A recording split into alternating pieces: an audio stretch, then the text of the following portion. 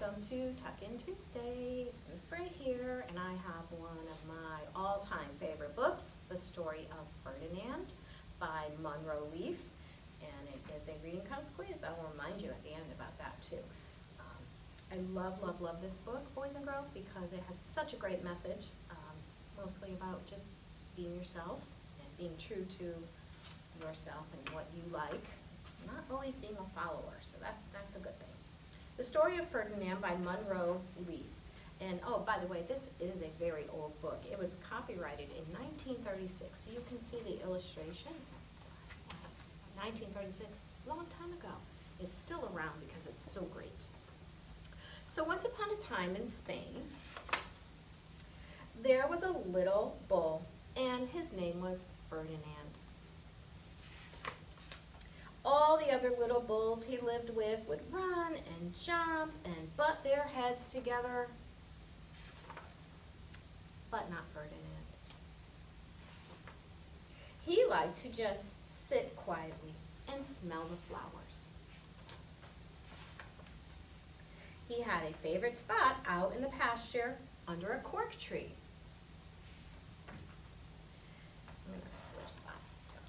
It was his favorite tree, and he would sit in its shade all day and smell the flowers. Sometimes his mother, who was a cow, would worry about him. She was afraid that he would be lonesome all by himself. "Why don't you run and play with all the other little bulls and skip and butt your head?" she would say. But Ferdinand would shake his head and say, "I like it better here, where I can just sit quietly and smell the flowers." His mother saw that he was not lonesome, and because she was an understanding mother, even though she was a cow, she let him just sit there and be happy.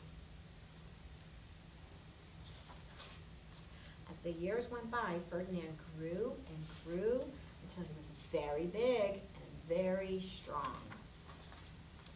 All the other bulls who had grown up with him in the same pasture would fight each other all day. They would butt each other and stick each other with their horns. What they wanted most of all was to be picked to fight at the bullfights in Madrid. But not Ferdinand. He still liked to sit just quietly under the cork tree and smell the flowers. One day, 5 men came in very funny hats to pick the biggest, fastest, roughest bull to fight in the bullfights in Madrid. All the other bulls ran around snorting and butting and leaping and jumping so the men would think that they were very, very strong and fierce and pick them. Ferdinand knew that they wouldn't pick him, and he didn't care, so he went out to his favorite cork tree to sit down. He didn't look where he was sitting, and instead of sitting on the nice cool grass in the shade, he sat on a bumblebee. Well, if you were a bumblebee and a bull sat on you, what would you do? You would sting him, and that is just what this bee did to Ferdinand.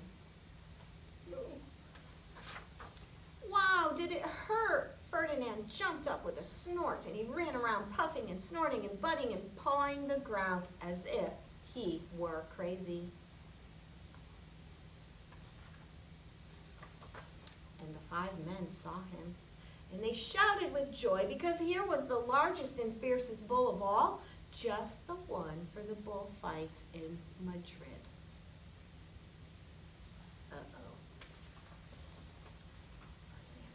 Like it.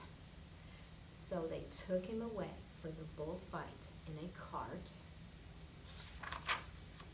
What a day it was. Flags were flying, bands were playing, and all the lovely ladies had flowers in their hair.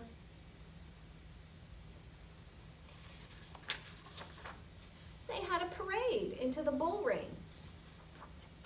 First came the banderilleros with long, sharp pins with ribbons on them to stick in the bull and make him mad. Next came the picadores who rode skinny horses, and they had long spears to stick in the bull to make him madder. then came the matador, the proudest of all. He thought he was very handsome, and he bowed to the ladies. He had a red cape and a sword, and he was supposed to stick the bull last of all. And then came the bull. And you know who that was, don't you? Ferdinand. They called him Ferdinand the Fierce, and all the banderilleros were afraid of him, and the picadores were afraid of him, and the matador was scared stiff. Ferdinand ran to the middle of the ring, and everyone shouted and clapped because they thought he was going to fight fiercely and butt and snort and stick his horns all around.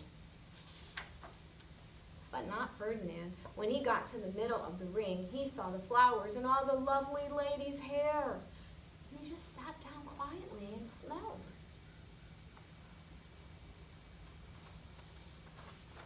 He wouldn't fight and be fierce no matter what they did.